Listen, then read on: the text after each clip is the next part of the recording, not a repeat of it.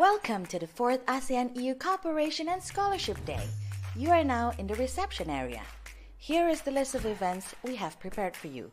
Click on the schedule button to get a reminder on your phone or devices. Just dropping in to see what's on? Find this little red button to see which event is currently live and just join the fun.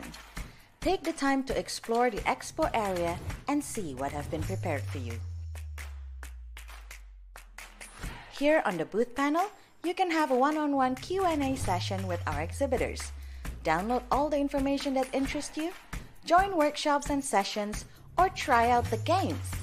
Each session also has its own booth panel for you to interact with the speakers. To have a conversation with an expo representative, click Share Video and Audio.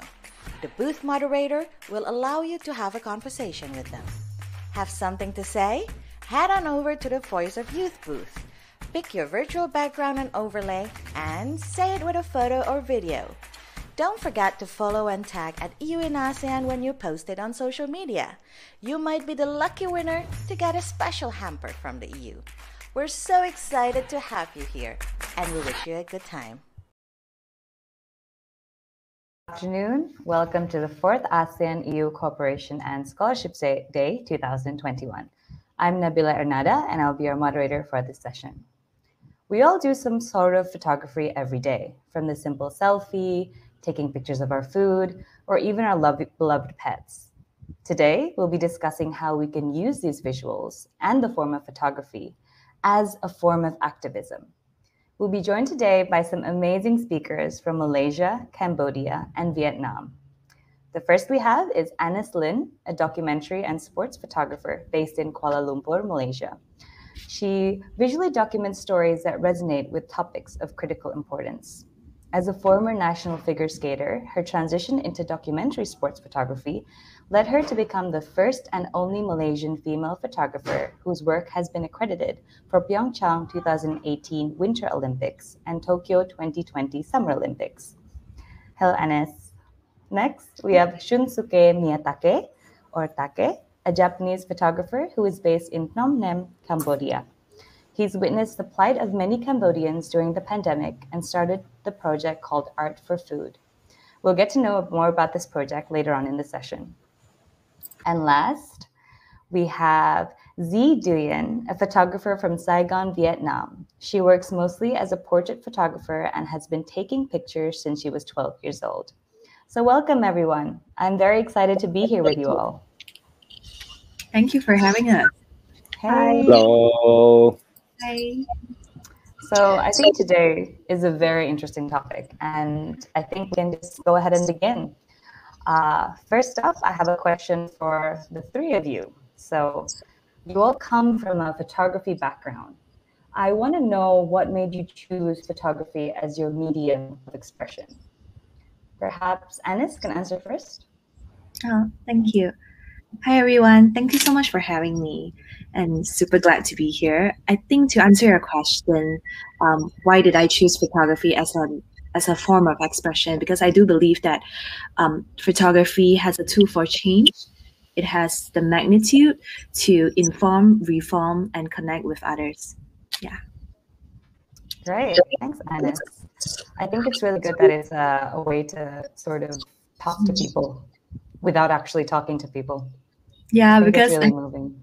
Yeah, I think earlier, like I say, that as photographers, we are naturally born introverts, but that allows us to sort of make a change to tap into people's life and to make people feel like they have been seen and be heard and to be understood through, like, they tell us the story, and it's our job to actually illustrate it and do them justice in a form of photography, like in art and a form of photography. All right. Thanks, Anis. Maybe Take can answer the next bit. Why did you choose photography? Yeah. I'm working for the advertising agency since 2005, and I was super busy. And I had 2 kids, but I don't have enough time to hang out with them on weekdays. But with iPhone, I started from iPhone 2010, and every weekend I can bring them to different places and for recording with the Japanese cultural places, with my kids. That is my starting point. And moving to Cambodia in 2016, and I am living separately from my family now, so I cannot take my kids. So I changed the theme to the everyday life in Cambodia. So photography for me is documenting my life around us, and I want to chase the human moments or the humanity in everyday life around us. That's why I'm sticking to the photography and taking photos. So it's like a sort of journal you keep, but I think a more purposeful journal. Yeah. There's a lot of things that you can do from it. That's great. Yes. And Z, how about you? Why did you choose photography as your medium? Hi guys. Well, to be honest, I don't feel like I has chosen photography. But photography has chosen me because it just came to me in a very natural way. The first time I bought a camera when I was in college studying graphic design, and the reason I bought it is because my teacher told me that it could be useful for my study. At that time, I didn't know anything about photography. I didn't know how to use a camera. But the first time I take pictures with that camera, I fell in love immediately. It was magical to me. It opened the whole new world to me. And every time I look at the world through a camera, I felt like Alice in Wonderland. Yeah, to be honest, it always feel like that. And from that moment, I just kept taking pictures and I never wondered about it. Wow. That's when you hear your true calling, I think. Yeah. It's something I like think your true calling is there in yeah, photography. it's like I was born to do photography and take a long journey with it. That's really wholesome to hear. I'm glad that you're happy with it. So, again, a question for all three of you. I want to ask you, what makes you decide what to take photos of? So I know you all have quite different subjects, quite different approaches to, and I'd also like to ask how much of the photos that you take reflects on what you think or your beliefs. So maybe Anis, if you're ready to answer. Yeah, what makes me decide to take photos of? I think it's more towards a human connection, because I think I was born and raised by two parents who are social workers. So for me, like every time while they are doing their work, a social worker in terms of like they are in charge of an organization that caters for old folks and children's orphanages. So growing up, I have a bunch of friends who are in the children home, and I have a lot of grandparents as well. And I always wanted to know that how can I connect with them? So I will bring my camera there as well.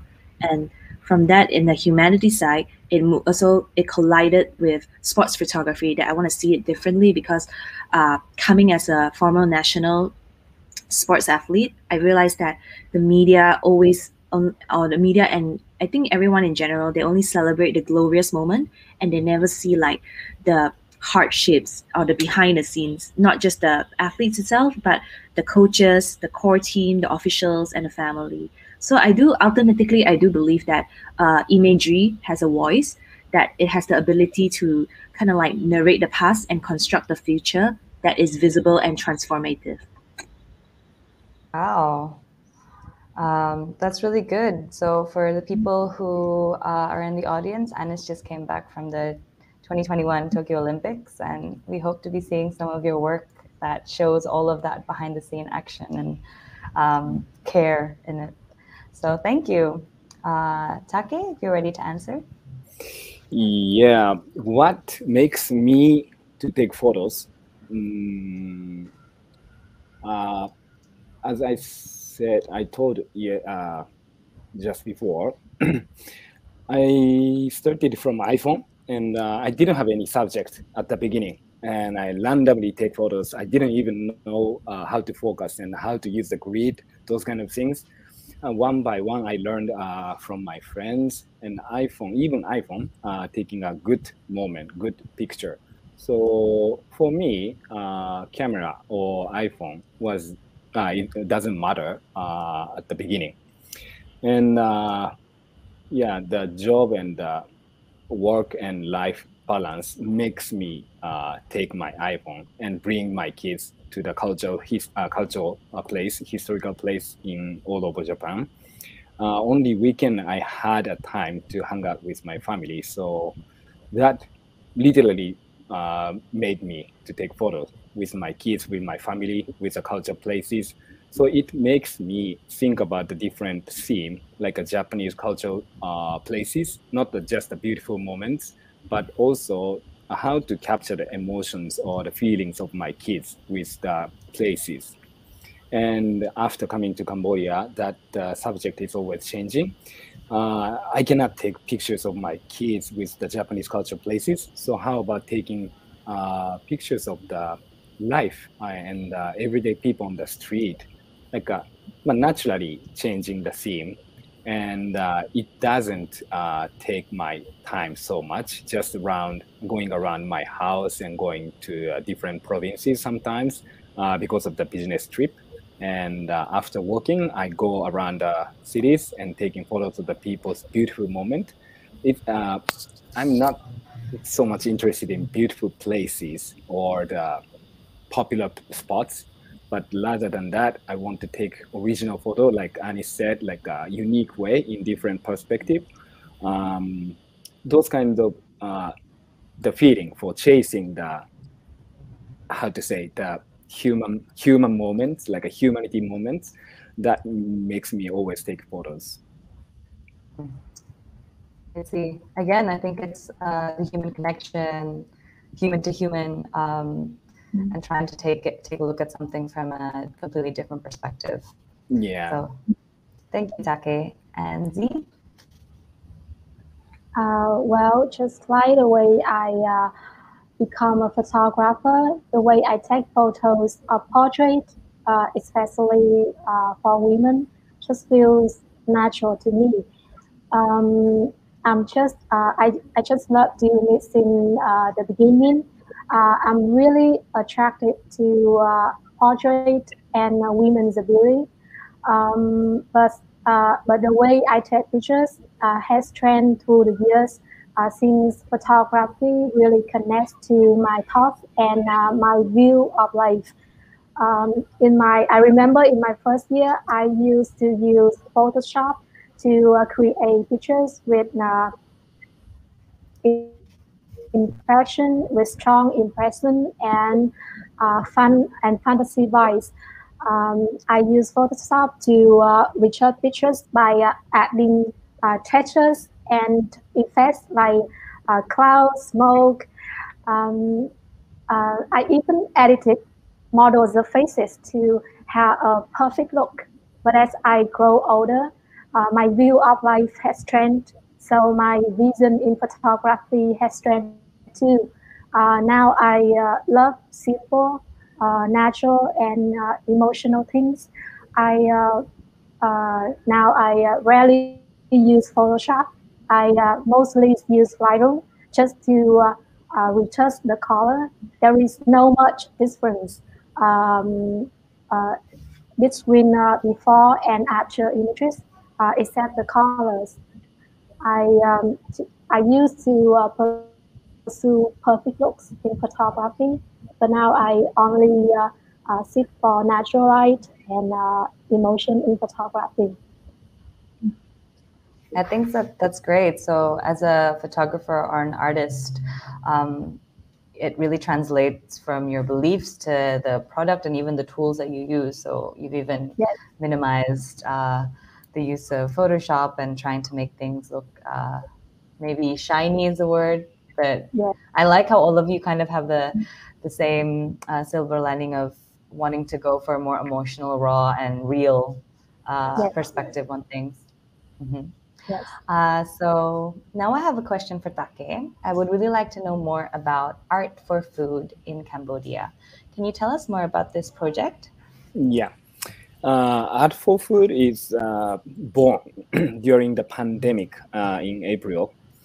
Cambodia has locked down since the end of April for 1 month, around 1 month. And during that time, the stores and the business are locked down and nobody can go outside. And there was a red zone, orange zone, and yellow zone. Yellow zone and orange zone, the people living there can go out and get the food and drink as usual. But the red zone people has to stay at home and cannot literally go out. So I am a photographer taking photos on the street almost every day, and I was thinking how to help them. This is super difficult for them. Even delivering, a delivery guy cannot go into that red zone. So how to survive? So I was thinking, what can I do with the photography or something creative thing? So I have a lot of photography friends here in Cambodia. So one of the friends called Raphael, he's a French Cambodian, is also having a same question. Hey Take, let's make photography and make a donation, raising money through the photography. So we started Art for Food and call for the entry, like a photography and the art from Cambodia and outside of Cambodia. And I built up a website in 2 days, and 90 artists from all over the world joined that movement. And we sell all the pictures from $10, $20, $30. And all the profits going to those kind of people in need. And in 1 month, we raised $15,000, and we make that money to make a meal. And all the food is made by the street vendors. And the street vendors make a meal, and the cyclo drivers going and delivering foods to the places who cannot go outside. So this is a project for giving back those kinds of emotions and the connections to the people in need. Wow, that's great. So you guys made a site in 2 days? Yeah. Wow. I'm really happy to hear that it turned out to be a very communal effort with your photographer friends in Cambodia. I think 90 artists is a lot to round up. Yeah. And the amount of money you guys raise is also an amazing amount. So that's really great. So for people at home, if you want to take a look at the project, it is at art4 for the number food KH. So go ahead. Thank you. Thank you, Take. So next, I want to ask Lynn. You founded the Woman Photographer Malaysia. Maybe you could talk to us about your motivation to start it. I think same as Take as well. Women's Photographer in Malaysia, it was established at the peak of the pandemic, which we started. We had the ideas, we did the logos and everything and branding all in 4 days. No, yeah. We didn't do a site. I think Take is more extreme than that. But yeah, we did it. We started off with Instagram because I understand that we have limited resources at that time. So it's just me and my fellow co-founder. We call it the Shutter Sister, Aisha Naza, my co-founder.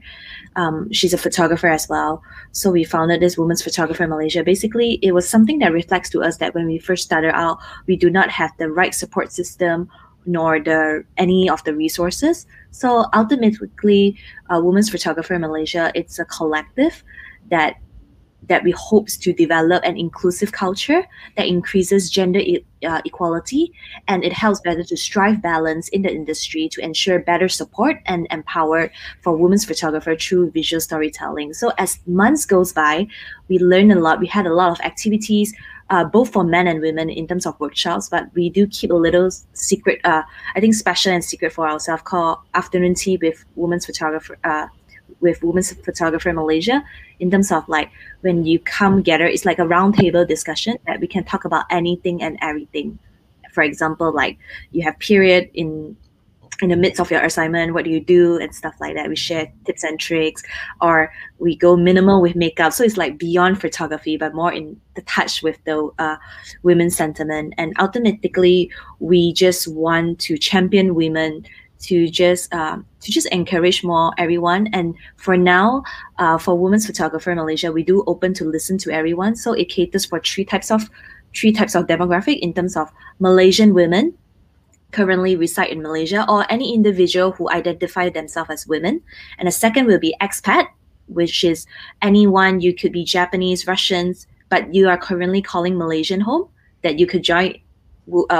I would say that Women's Photographer Malaysia will be a part of you as well. And the third one, which is really special, which is Malaysian abroad. Yeah. If let's say you're a Malaysian, you're a women Malaysian currently situated in Australia, America, and US, and UK, that you are able to join Women's Photographer Malaysia. So it provides a piece of home for you as well. Wow. So how many people are joining the Women Photographer Malaysia collective right now? I think we have a private group in Facebook just to share like resources or what kind of bags or lenses to sell. I think that we have like around 170 plus members for that. And currently, I think the following is growing through our Instagram. So you guys, any of you out there who are Malaysians, or Malaysian abroad, or calling Malaysia home, or just basically anyone really, you can just follow us at Women's Photographer MY on Instagram. And we have like free workshops coming out. I think what makes these groups really great is the shared and collective experiences that each individual has that actually happens to a lot of people at the same time. And it just kind of reminds you, especially in times like this, that we're not sitting here alone. There's other people who are going through the same thing, and we got this together. I feel like that's the spirit. So coming to the next question, like right now, digital technology has brought us closer. It's also brought visual arts to become more closer and accessible for us. Can you guys give any recommendations or sort of any spiels on how can we use digital technology as a tool to express our voices as youth? Maybe from Z first. Well, I think as a photographer, voices are feelings to me. I take pictures to express my ineffable feelings. Maybe my feelings are created during the process of taking pictures. But I share pictures and feelings to connect with people. And the popularity of digital technology, especially smartphones and social media, has made easier for me to do that. It's unlimited because now everybody can see my pictures and visit my website. Now I can share a picture on social media and I can receive people's reaction immediately. I think it's the way for me to say that I'm here. I had these ineffable feelings that I don't know how to describe, but I think my pictures can do that for me. And I know there are people out there who feel the same way because people have sent messages to tell me about that. I think we do feel more connected, and we feel we're not alone with these feelings, or we're not alone for loving these kinds of feelings by sharing our voices. And in my case, it's my feelings through digital technology. Again, I think every one of you have different sort of goals and different visions with these platforms that you made, but it's all the same. It's sort of to create the connection, create the human feeling again. And I think it's great and it's accessible. That's what I love. Everyone from all over the world can see. So I'm going to ask a question from our audience. We have Angela from the Philippines. What advice can you give to youth who lost the spark in taking pictures or in photography in general, especially today during the pandemic, because you aren't able to go out and capture? Also, hi from Philippines. So maybe Take, if you'd like to answer first. I'm literally locked down in this house for 3 weeks. I'm taking pictures of the people living in this house. and even without going the street, I can chase the moment of the human and family kinds of moment, even without the beautiful background. I think there is a beautiful beauty in the action or the conversation or the interaction with the people.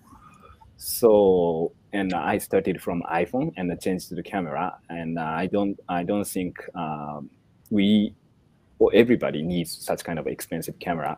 Even the iPhone or the Samsung camera, we can take pictures of those kind of beautiful moments. So, how to see the world, or how do you want to see the world matters, I think.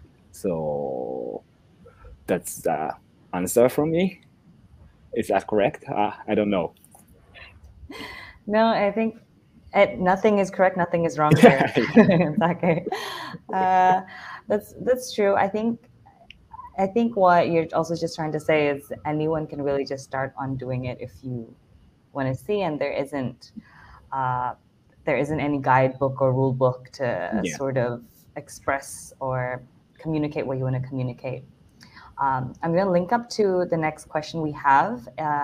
So personal preferences aside, what do you think makes a photograph so captivating for a wide range of audiences? So perhaps, Anis, you could take a shot at answering this. All right, I'll give it a shot. So I guess echo what Take was saying, that inspiration comes from all aspects in life. It's like, I think in the realm of social media, it acts as our window because we are so grounded. Technically, we are very grounded and locked in within now. Then we are looking out, and I think basically our phone, it's our window to look up. So it's really up to us that whether we get influenced by the outside world, or we use ourselves to collect ourselves, to construct our own visual narrative, to give our voice to be out there. So I think in terms of how do we take photos that compare with the world, with the current, like, let's say if you're locked down and everybody was thinking like, oh, I can create a creative visual because I'm in. So I would say that try to think a different way, that either this pandemic has confirmed you coming from a place from fear, or you can change it in a way that this pandemic actually provides opportunities for more possibilities. That being said, I would think that we as a whole accountable to what we are putting out there as well on social media nowadays in terms of photos, videos, or content. So everyone has a voice. And one thing I learned lately is that, as cliche as it sounds, it says that with great platform comes great responsibility. So I think it's a matter of how you're using that, and not to give excuses. And again, I can't stress enough that I changed the way I look at this pandemic, is where either, I will repeat again, either you come this from a place of fear, or you see this pandemic as a place of opportunity for more possibility to continue to create.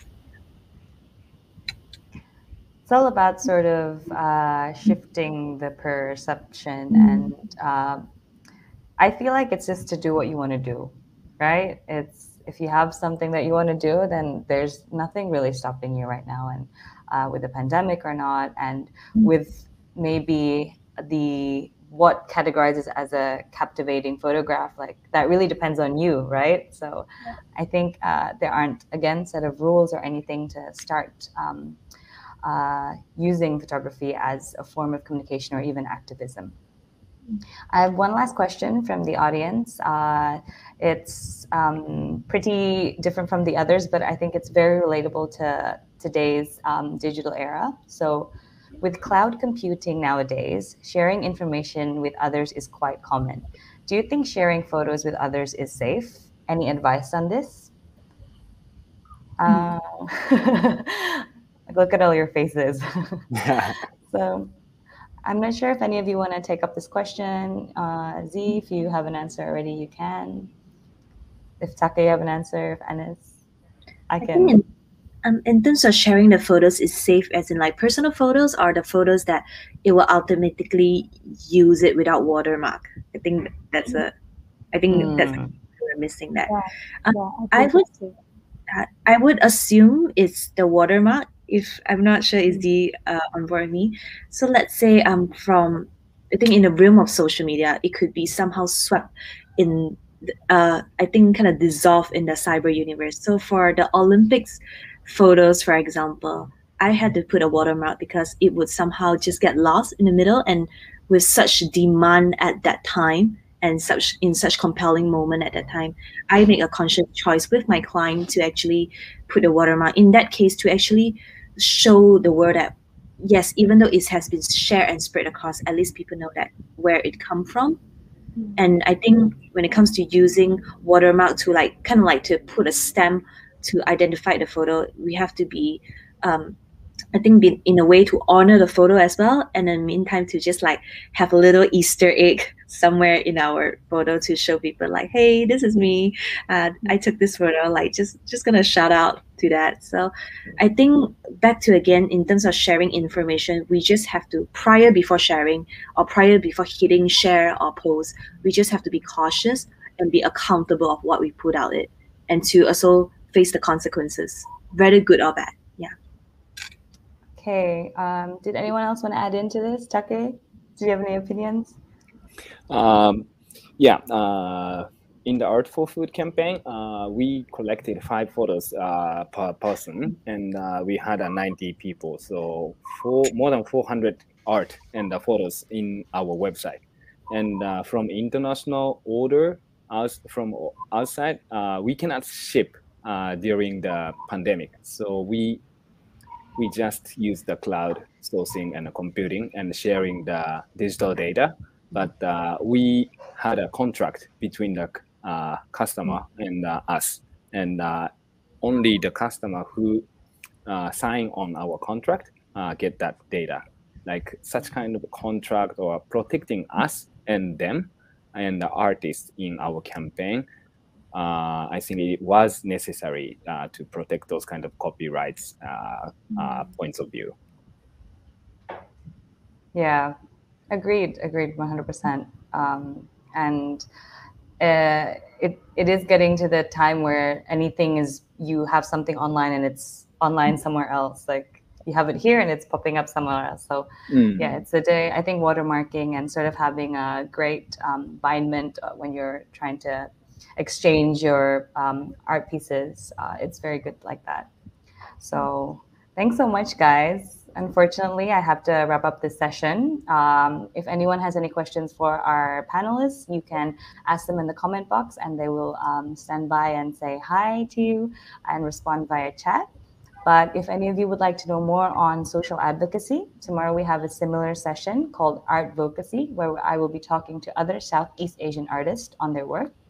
And of course, for those who are looking for scholarship opportunities, we will also have Uni Italy to sort of explain the scholarship opportunities in Italy to pursue your visual and art passion. And for all of you photographers or photography lovers, the EU delegation to ASEAN currently has a photography competition for ASEAN youth. You can find out more about this competition and the information on euinasean.eu or at euinasean social media channels. Make sure to participate. Share your photos and don't forget to tag us. Thanks so much for joining in. If anyone else wants to say anything, don't forget to just comment, and I hope to see you soon at the ASEAN EU Cooperation and Scholarship Day 2021. Thank you, everyone. Bye. Yes, bye. Thank you so much. Thank you so much, guys.